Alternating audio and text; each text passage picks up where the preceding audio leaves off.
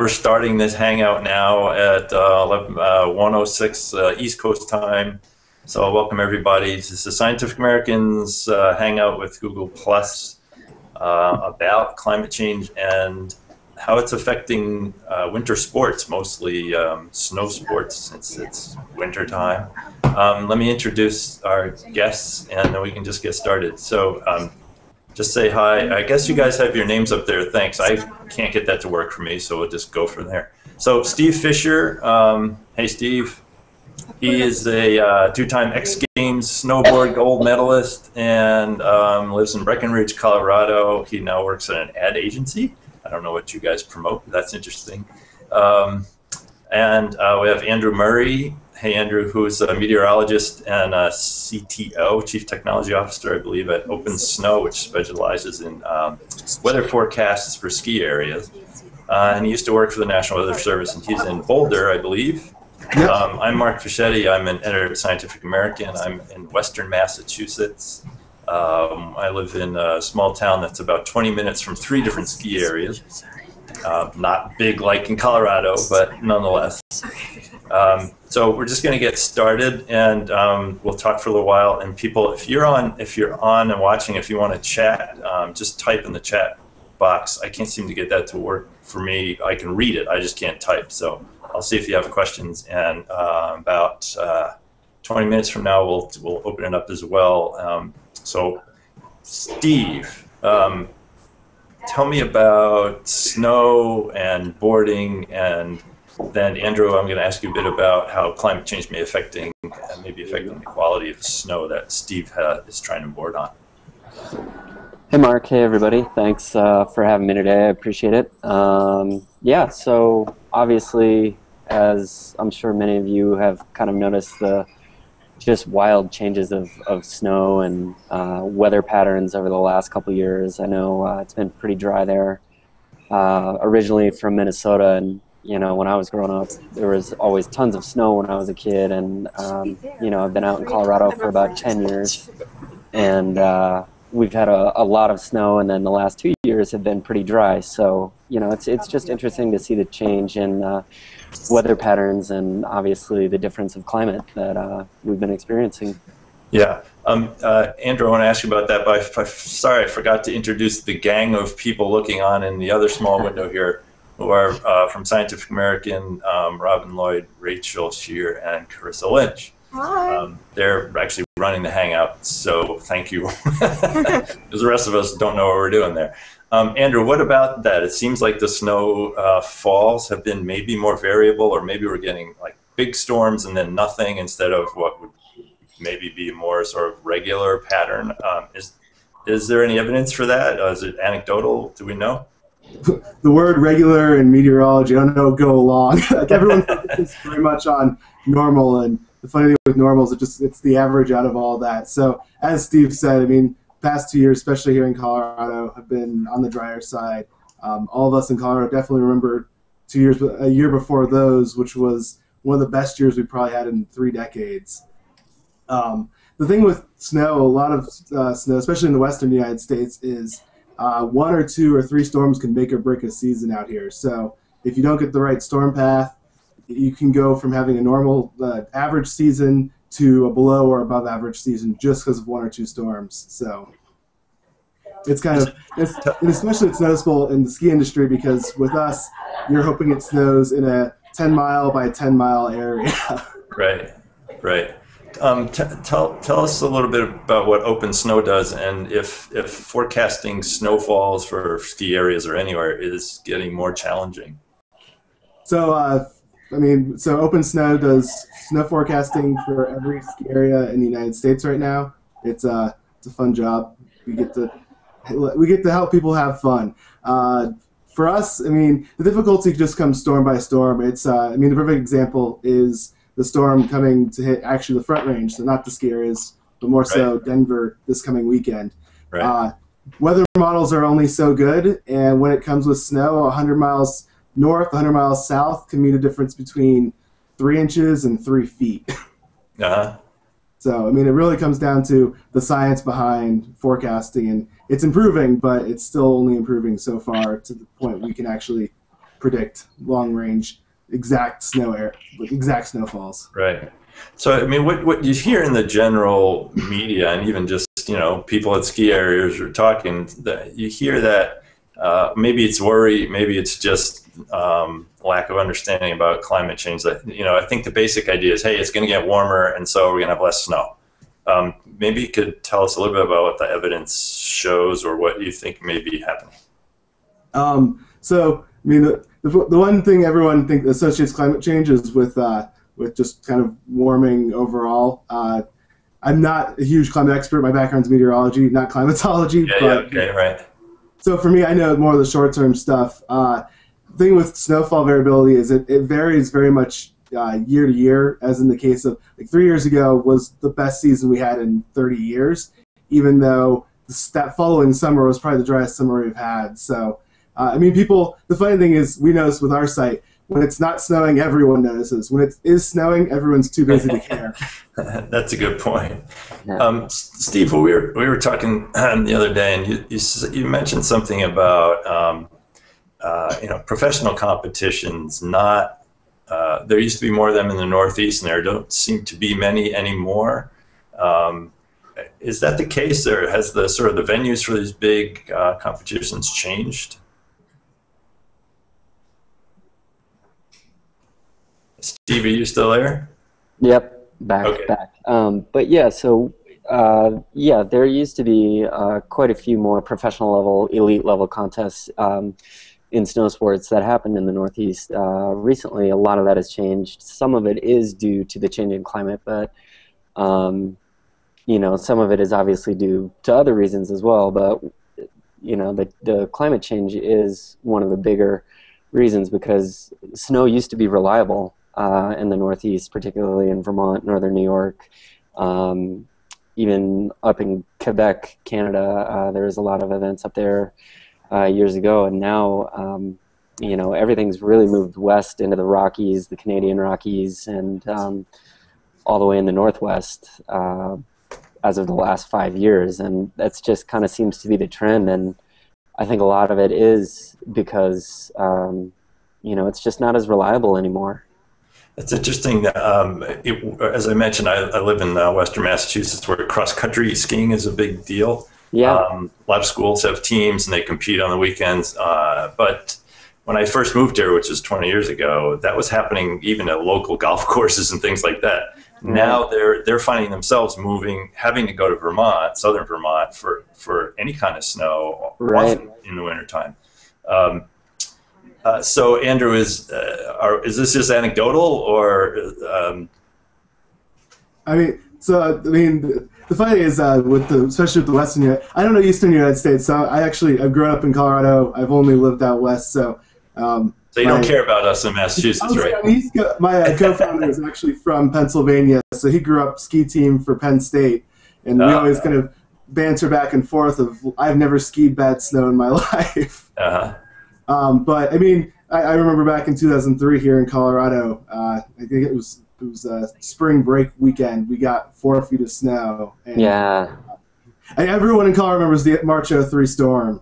It was one of the biggest storms I've ever experienced, and those just aren't happening very much anymore. I mean, I have not seen one of those since, and it's part of a trend, but as with how it was 3 years ago and this year, the trend could reverse in 2 years. We could have that was a strong La Nina year that year. So we could get one of those back, and we could have another amazing snow season. But the current trend, the past 5 years, especially out west here, where the snowfall is not only for skiing, but our entire water supply for the entire season has been trending downwards. Right. We published an article in Scientific American about a year ago called "The Rain Bands Are Moving." You can find it on scientificamerican.com, and it basically was looking at sort of changes in where rainfall is occurring, and it went back thousands of years. They dig cores down into the earth to find out about moisture levels, and basically what they were saying was that the rain bands that they basically move west to east across the Pacific and then across Mexico and the U.S. they're shifting a little bit in the tropics, which is actually pushing the dry band that, we consider northern Mexico dry most of the time, right? And the Southwest dry. They're starting to push that dry band, if you will, a little further north, which might then push the wetter band north of that further north. So it could, it could be that across Colorado, that's sort of the central part of the country where you do get lots of snow. That could be one cause of there being less snowpack. Yeah, what you mentioned about snowpack being the primary source of water is a great concern to a lot of people out that way, because it does seem to be getting less deep, and it also seems to be melting earlier in the springtime, so that if you have more weeks of even an initial week or two of dry weather, then more of that snow is melting and evaporating instead of soaking into the ground, which leaves you less water throughout the summertime. And that's the big difference between the West Coast and East Coast, is because of the big concerns with water. Actually, we know snowfall out, like we know the snowfall amounts out west so much better because of a system called SnowTel, which is the sensor stakes and all over the Western United States. I think there's a couple hundred of them. I don't know the exact number. That system only exists pretty much from the eastern border of Colorado westward. The East Coast doesn't have anything like that, so it's harder to know in very high resolution the snowpack out east compared to out west. Right. Yeah. Right. Steve, where you said there are less competitions in the Northeast, and that they're moving out west. Where are they moving to? Typically Colorado, even though, as Andrew said, the last 2 years have been a bit below average in terms of snowfall and precipitation, but you may have heard the Burton U.S. Open just happened. Right, right. In Vail, which originally was in Stratton, Vermont for 30 plus years, and so they transitioned from an East Coast event for a lifetime to being out in Vail now, and they're under a 5-year agreement with Vail Resorts. And the history behind that was they had a 5-year agreement with Stratton Mountain initially, and they were there for 30. So it seems like that's going to be a partnership that stays for a very long term. Do tour events used to do kind of scattered across the country, and then they've consolidated, and now they only do one event in Breckenridge Resorts, and then just countless of other contests that used to kind of happen in and around the upper Northeast over there, like FIS World Cups and other things like that, have just kind of transitioned a little bit further west.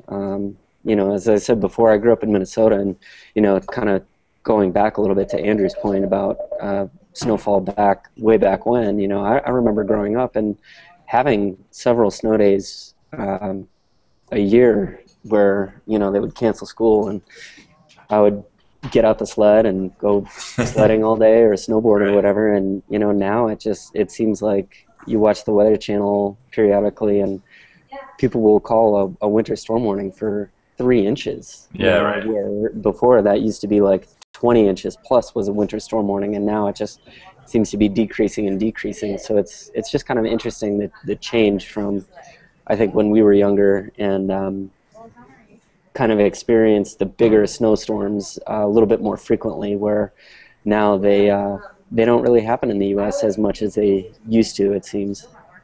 I want to remind people, if you want to chime in or ask a question, just to do it through the chat window. Robin, I don't know if you're seeing the chat window moving or not. I'm worried about my screen, and I'm not seeing something happening. I think there's nothing. Okay, all right, that's good. Actually, I see a couple of questions on the actual event page. Oh, you do? Okay. One from Jason Osborne asks if warmer conditions drive winter sports enthusiasts to colder locations, or more folks leaning to warmer weather sports as an alternative. Well, okay, so who wants to handle that one? I guess I'll field that one. We winter sport enthusiasts will chase snow no matter what. So it's not like we habitat, inhabit a colder climate just because of it. But if you're a big enough enthusiast and love snow that much, I mean, you're going to go to Alaska or Norway or places where it gets heavier snowfall kind of regardless. You're not necessarily going to move there. Yeah. You'll travel. Well, I actually have. Go ahead, Andrew. Yeah. I was gonna say, if you want to chase snow, Valdez, Alaska was the place to be. I think it was last year. They had 600 plus inches of snow during the season. So, if you don't mind Valdez, Alaska. Yeah. Well, I have a sort of a related question. Maybe start with Steve. So, if places like Stratton, which is basically the biggest skier in the Northeast, are struggling, that must mean more man-made snow and less natural snow.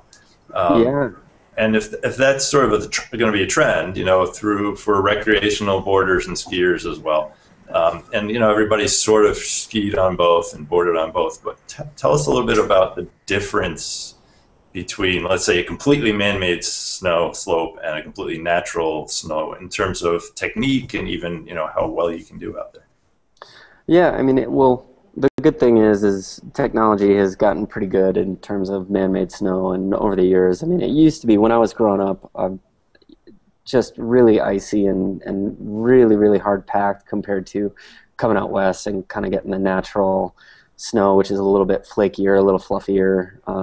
I don't know if you guys have seen, but like snowmakers, it's really fine snow crystals that they make. So it when it packs together, it really packs hard, and kind of creates a little bit icier terrain. But the natural snow is just a little bit softer. But so with the technology and everything, I mean, I think everybody utilizes snowmaking pretty significantly compared to obviously before, when the technology wasn't very good or efficient. And I think, Mark, I was telling you when we spoke last week, but there are places in northern Ohio, Michigan, Minnesota that really rely on snowmaking, and now they go weeks out of the year when it's too warm and they don't want to make snow, so they just shut down. And people can't ski in northern Ohio or Michigan, Minnesota, North Dakota, like the upper Midwest there, where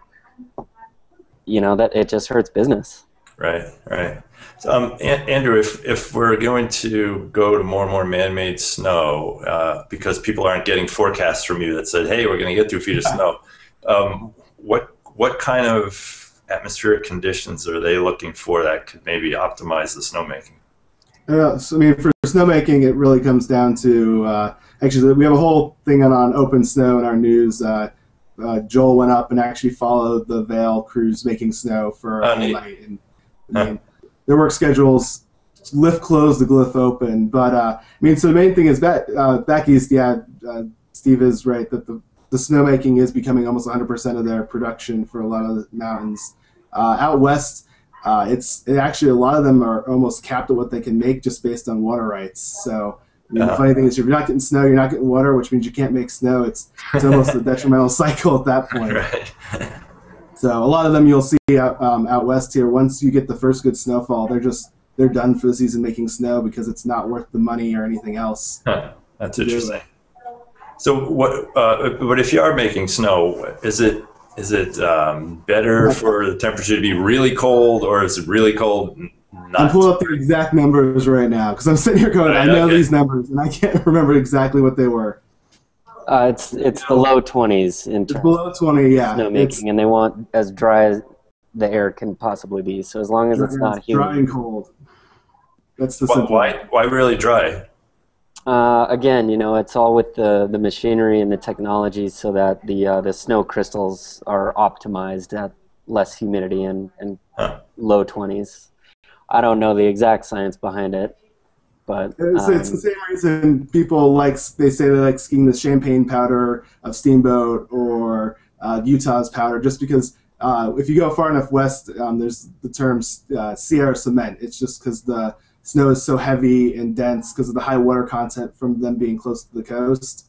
The same reason Utah gets drier snow, Colorado gets drier snow, except when we get our storms on the Front Range, because that's moisture from the Gulf of Mexico. drier snow is better to ski, is more fun to ski, I would say. Huh. So when you're making snow, then you're trying to make dry snow. If you're gonna make dry snow, you can make more of it with less water, and it's just better to ski. If you think the water content, if you're spraying gallons of water into the air to make big dense snowflakes, it's not creating an ideal snowflake, and it's wasting a lot of water. Huh. I'd like for you to post us a picture of the ideal snowflake, maybe when we're done. The ideal snowflake. Yeah, right. Andrew, I'm going to rely on you if you see anybody else on the chat with questions, if you don't mind, because it's just not coming up for me. So just interrupt at any time. Trevor Denton made a comment about it snowed in Phoenix. I guess it was last week. Yeah, it was last week. So that was the perfect example of how winter seasons can be defined by one storm or another. Phoenix has not seen snow in decades, and I remember seeing photos all over my Twitter feed of it's snowing in Phoenix, and everyone freaking out. It wasn't really sticking, but it was snowing in Phoenix. Yeah, okay. Right, and wasn't it 2 years ago or 3 years ago? It snowed in northern Florida and parts of Georgia, and ruined a lot of the orange and peach crops for the summer. Yeah, that was 3 years ago. That was our really snowy season. Actually, the entire country was snowy that year. It was the first time, I think, since we had modern satellite. There's a satellite system that actually keeps track of snow cover on the ground. It was the first time it ever recorded snow in all 50 states. Yeah, wow. That's interesting too, right? So we're in the middle of a dry trend, and then you have a year like 07, 08. Not 07, 08. That's not 3 years ago. 2010, 2011. And that year is of course, the anomaly year, or not anomaly or normal or whatever it is. Right. Just before we leave the man-made snow ideas, Steve, I hesitate to ask the question now because I was going to ask what's the real difference in technique for skiing on man-made or boarding on man-made snow versus natural. But hearing about the moisture content makes me wonder if there isn't just kind of a continuum. Yeah, it is. I mean, there's no difference in technique. It's just when it's icy, you're a little bit more careful, and when it's soft, powdery, and fluffy, you typically take more chances. Yeah. One other thing I was thinking about, what we've said on scientificamerican.com, what expert authors who we have said that one adaptation to climate change that they're already seeing is that certain species are moving either northward, in latitude because of changes in temperature and maybe in water availability, and they're also moving higher in elevation, particularly like beetles, right? And there's this big pine beetle problem out west, just stripping trees of all their leaves, and it's happening at the highest levels in the mountains, or higher than it used to, because they're moving up in elevation. So this is kind of a silly connection, but are skiing competitions moving either up in elevation or north in latitude? No, not yet anyway. There are a couple of events that happen in Alaska or northern Canada like that, but not many, and most of those are more free riding rather than half pipe, slope style, and freestyle type stuff. I think what I'm accustomed to with the half pipe and slope style is mostly just kind of going to bigger, more visible resorts to help kind of expand the sport and increase visibility. Okay, great. The competition you mentioned, it was just last weekend, right? Yeah, the Burton U.S. Open. It just happened in Vail last weekend, and that was the first major snowboard event that has occurred there since the Honda session, which I think the last year there was maybe 2008, something like that. So it's been a while for Vail, and it's good to have their support again in the freestyle snowboard community, and the event was tremendous. It was great. I've been doing the U.S. Open probably for like 15 years out in Stratton, Vermont, and this one just seemed so much more professional and really just done so much better. You know, less of a kind of flying by the seat of their pants, and they really had it all kind of dialed in, and was really good. Right. That's the first snowboard word I've heard you use so far, you know, dialed in. This half pipe, right? So, and that's what you used to specialize in, half pipe? Yep. I competed in half pipe for 12 years or so. Well, longer than that, but professionally for 12 years. So what's that surface like? I'm curious, because you see it on TV, and, you know, you never really hear anything about it, but... It's firm, yeah. Firm? Usually it's pretty firm, yeah. Unless it's a daytime event where, in this case, for the U.S. Open last weekend, it was pretty warm in Vail. I mean, that was optimum conditions for a half pipe. It was like 36 degrees and sunny, and, you know, it was just soft enough where you weren't scared. Well, maybe you weren't. This is a bit of a tangent, but I'm just really curious when I see guys doing the half pipe, girls doing the half pipe, and they get, you know, they're going up to one side and they're going straight up, right? And then you're going to do some maneuver to come straight down again. What's that? When you leave the surface and when you reconnect with the surface, what does that actually feel like? Zero gravity. Feels like flying, you know. I mean, that's as close as you can get to weightlessness, and, you know, just matching the transition perfectly is, I mean, it's a feeling you can't even describe. It's like going down a roller coaster and being weightless for that second, but it's a little bit longer than that, so it's pretty awesome. Huh. Hey, Cool. Mark, it's Robin. A couple of our participants in the Hangout have asked questions. Okay, great. And I just posted them to the chat, but one of them just went right for the jugular and said, do we think that skiing or boarding will die if it becomes harder to get to a mountain with enough snow? Okay. Who wants that one? I think I-70 will be harder to get up than it will be for less snow. Yeah. But anyway, I mean, as we've found with our company, there will always be people that will find snow. They will chase it to the ends of the earth, literally. Well, Another guy. Oh, go ahead, Steve. Well, I was going to say, I think the takeaway from that question is I mean, are ski and snowboard hard good brands actually going to be able to sell product at that point? I mean, are enough people going to be interested if there's no snow? And, you know, here's Burton, K2 Sports, Rosignol, you know, all these multi-million to billion-dollar companies that, what happens to them? Yeah. Another guy says they had snowfall in Phoenix a week or two ago, and for the first time in 29 years, he had never seen anything like it. So you do get these strange outbursts, I guess, right? Yeah.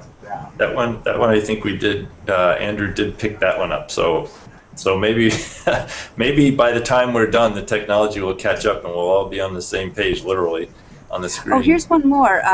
Some guy says, as a native Utahan, he's proud of the greatest snow on earth that they have there, and he heard that dryness has to do with the reasons related to the precipitation and snowfall in the Sierra Nevada. Is there any science behind that? Any meteorology that could explain or affect that?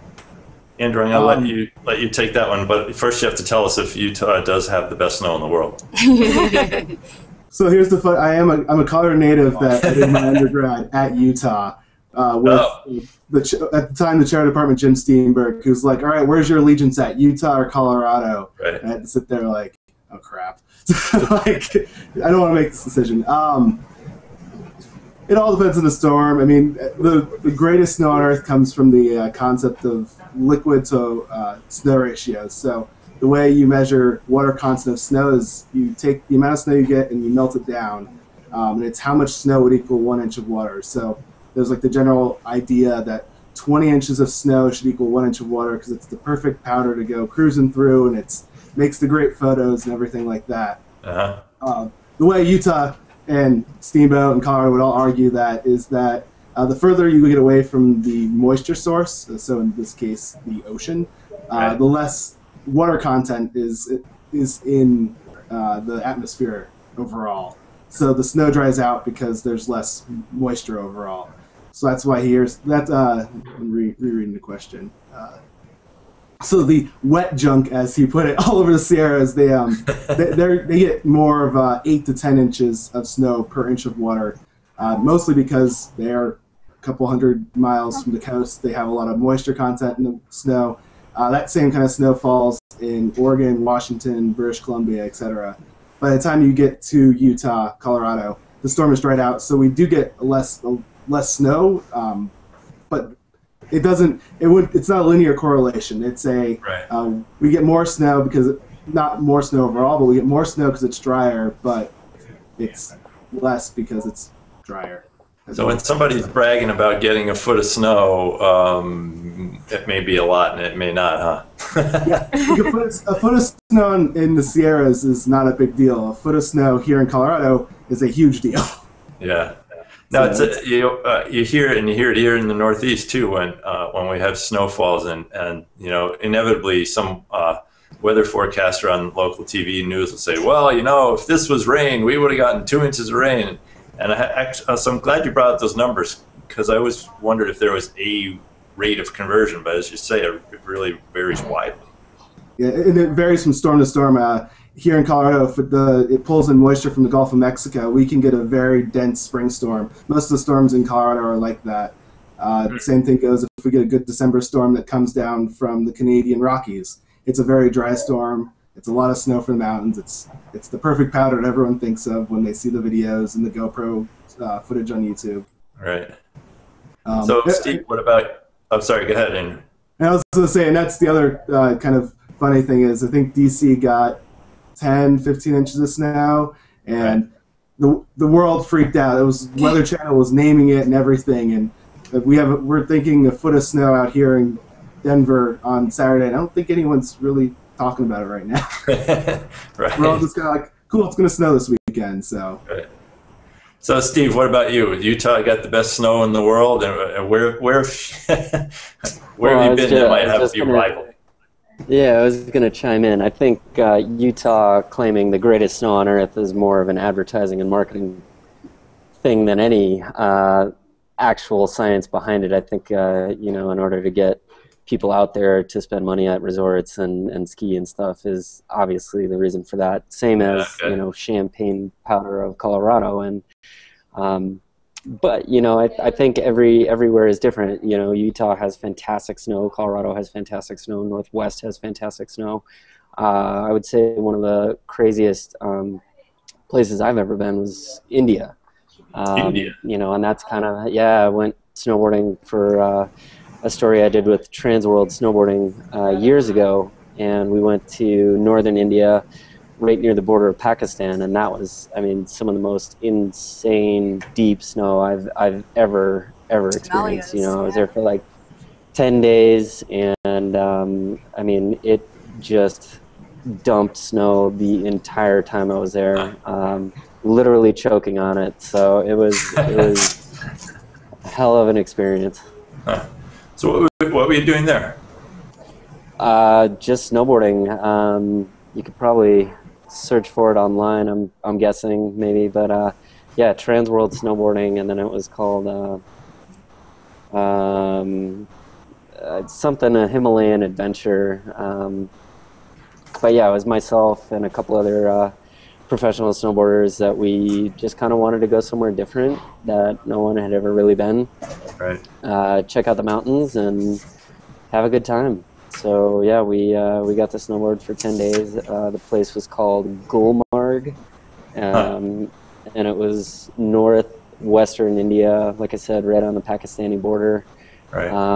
I think we were like 200 kilometers away from K2, which is a peak in Pakistan, second tallest in the world, I think.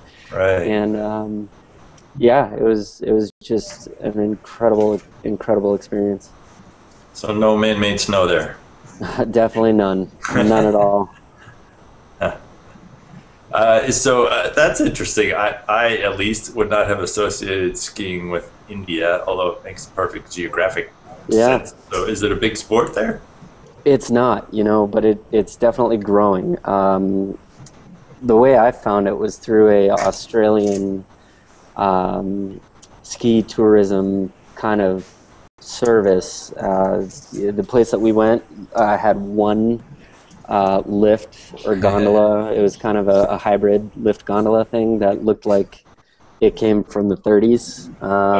So it was interesting. Most of the stuff we did was actually hike access, and we would take the lift up, but then hike out on a bunch of different lines and just kind of go about our business, documenting, taking photos, and jumping off of things. And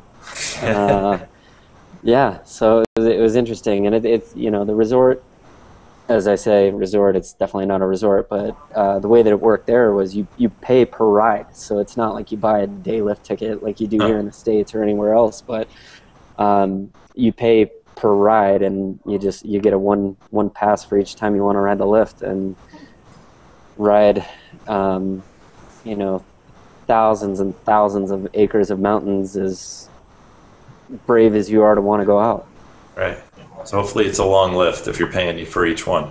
Yeah, it's pretty long. Well, and the beauty about it was like $10 per ride. So I mean, it wasn't a whole lot of break in the bank. It's definitely no $120 for day pass or anything like that.